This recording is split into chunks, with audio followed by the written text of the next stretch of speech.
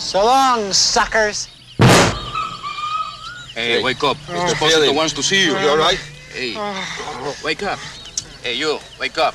You're feeling? Esposito wants to see you. Where am I?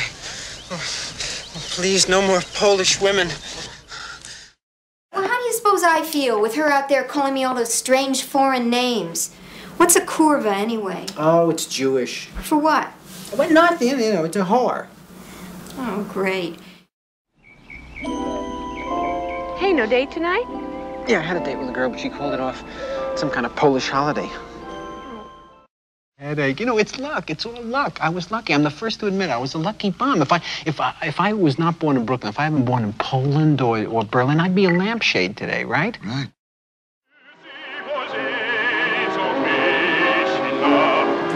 I sit through the ice hockey game and you watch the whole opera. I can't listen to that much Wagner, I start to get the urge to conquer Poland.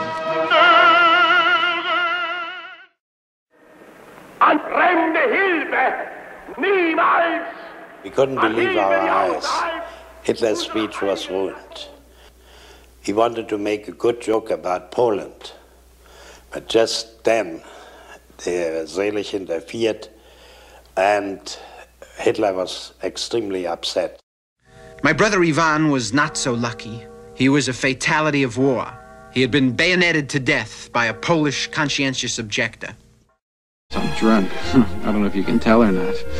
Hey, that was the only time in my life I ever had Chianti from Warsaw. Give me a kiss. Okay.